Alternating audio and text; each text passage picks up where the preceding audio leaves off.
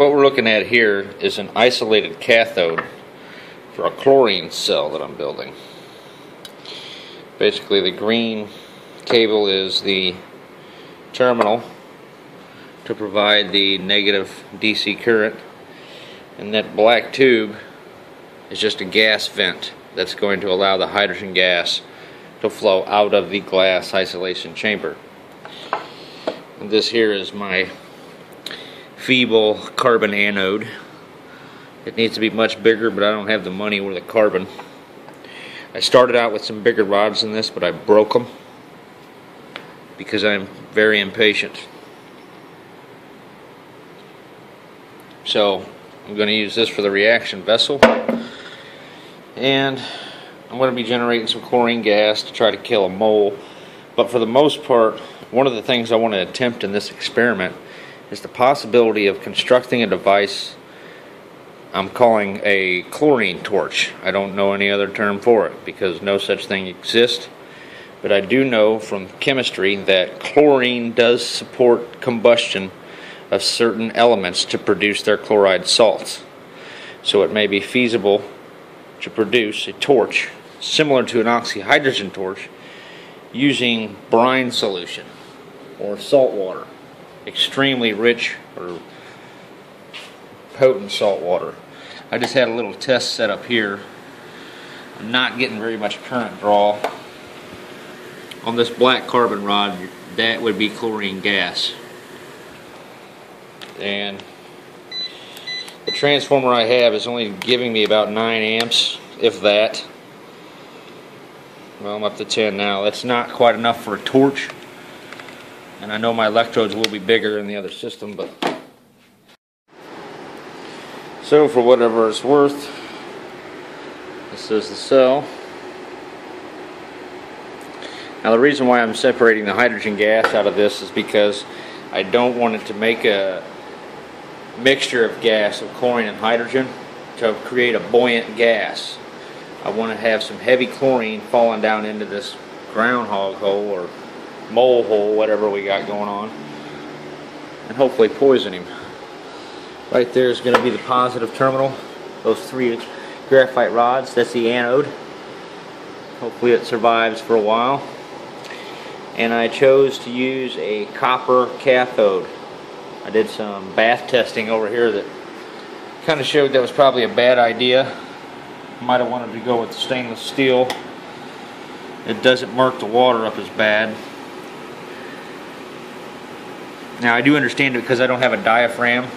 A lot of my chlorine gas is reacting and turning into sodium hypochlorite. But don't really have the stuff to get all crazy with this right now. I just want to test it as is, see if I can get a usable amount of chlorine gas out of it. If I can't, then it was just a waste of time. But it's going to be something to look at. Preparing a 20 volt transformer because I think this is a 20 volt transformer. It's been a long time since I wound this. Some fairly heavy gauge wire there. Not sure how many amps I'm going to be able to run this at. But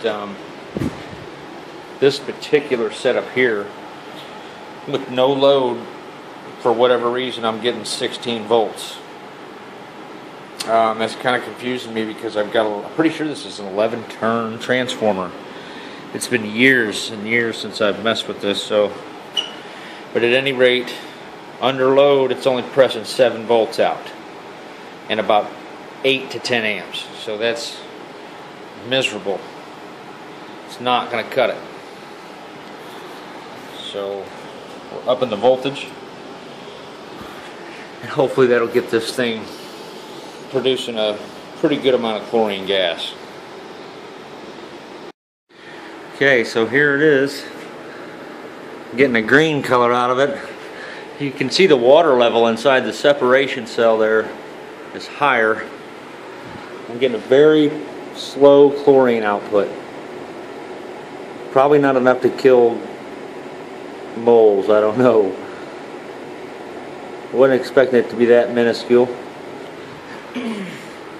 Now this transformer is like 17.8 volts with no load, and it's currently being powered by about 7.8 amps AC.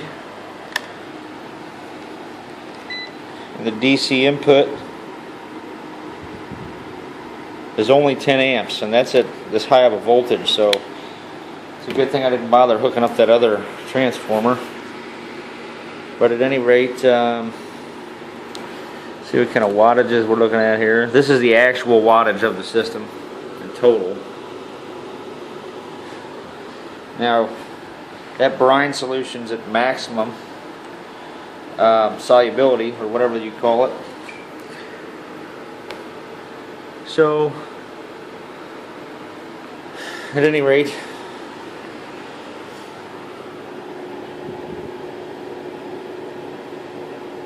I do smell some chlorine. It's mostly just air mixed in there at the moment because of that massive chamber, but see, the hydrogen side's really getting it. That's just venting out of this tube here.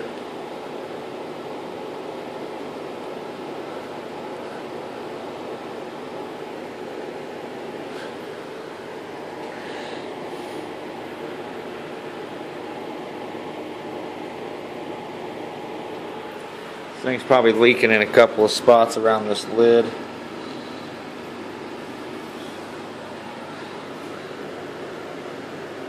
Or maybe not, I don't know.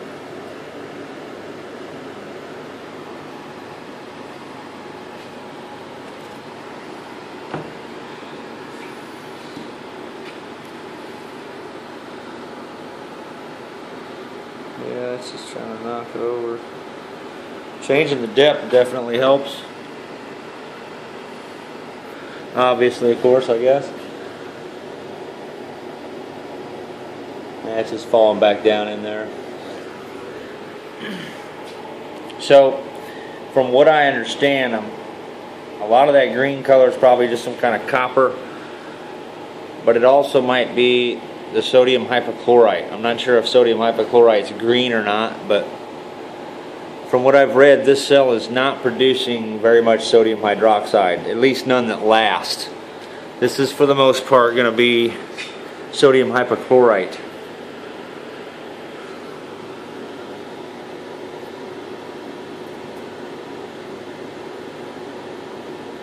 Yeah, so that's pretty pitiful. I was hoping for hundreds of amps and just loads of chlorine gas. Apparently that's just not how it works. So here you go. This is a fairly robust system. I'm cranking about nearly 18 volts, 10 amps, and that's the maximum the size of these electrodes will allow.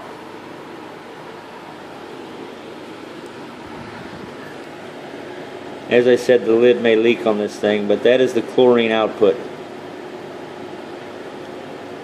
Probably do the same experiment. The hydrogen output should be the same.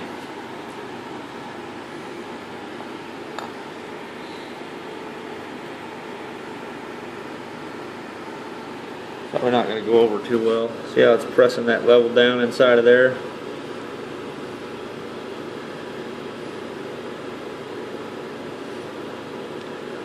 It's just moving the fluids around at the moment. Here comes a bubble.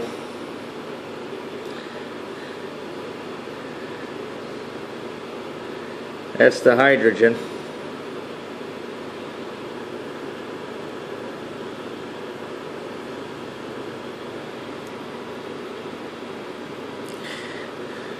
I'm putting out just a little bit more hydrogen than chlorine, because some of the chlorine gas is reacting with the hydroxide, creating the hyperchlorite.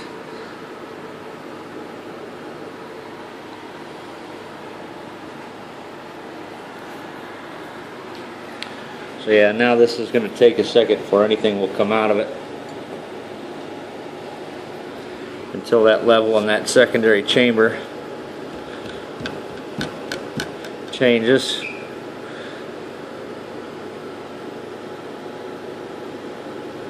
So, Visibility sure didn't last very long.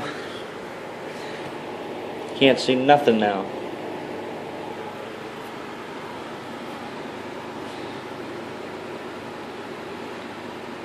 I'd jot this down on the list of catastrophic failures. Took the better part of a day to throw this setup together. So, making chlorine gas is not very easy.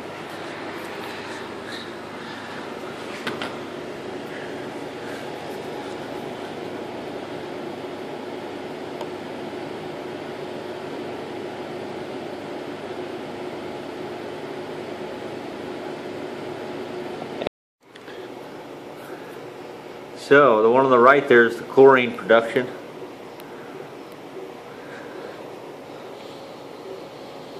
I don't think I have any leaks on this lid, but for 593 watts, nearly 600 watts, it's just not doable. Yeah, I'm getting really hot over here. Need to get a little fan going on this thing.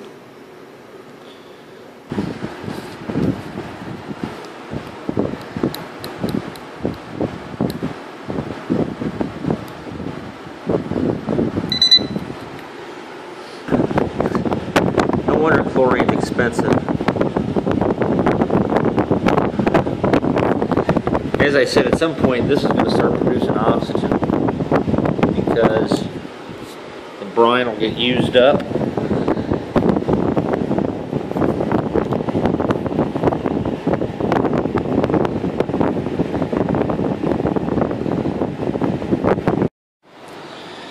At this point the jar is starting to heat up. Everything seems okay over here, fairly warm actually, but I don't know if I like that. I'm going to have to aim the fan this way. This is getting very hot, and for literally next to no gas production. The one that's really barreling out there is the hydrogen side. And the slower one's the chlorine.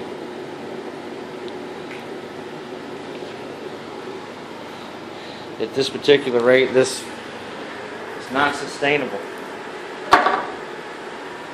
Oh boy.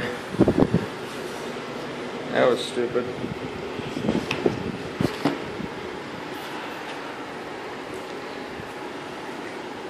About 500 watts.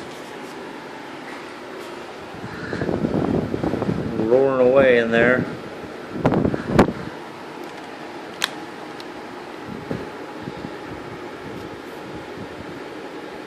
Up to 13 amps.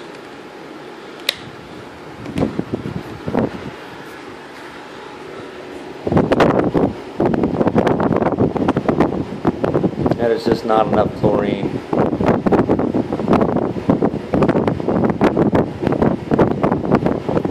This is a failure.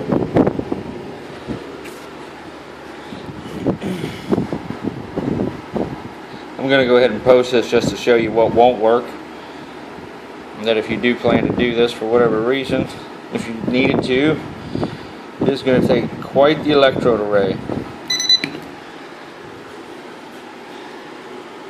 Yeah, that is just too hot. I'm shutting it off. And I'm going to see what happens after, what it looks like after it's had time to stand. Doesn't look very pleasant in there.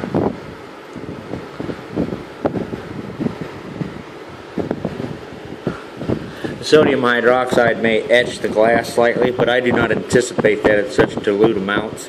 It takes extremely high concentrations to do that. So, diode's not bad. It's only at 13 amps though.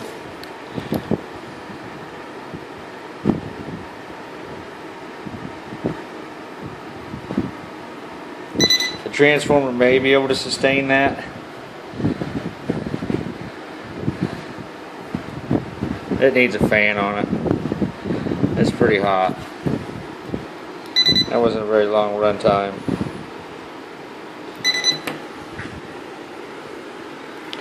But there you go. It'd take probably 10 hours before this whole chamber was evacuated of residual air.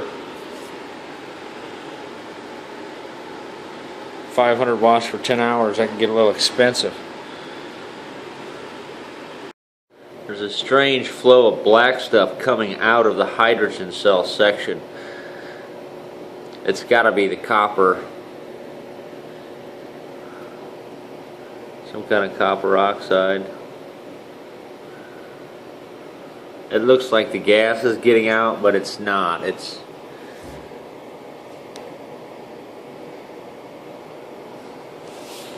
definitely a lot more hydrogen being produced, it looks like, than chlorine.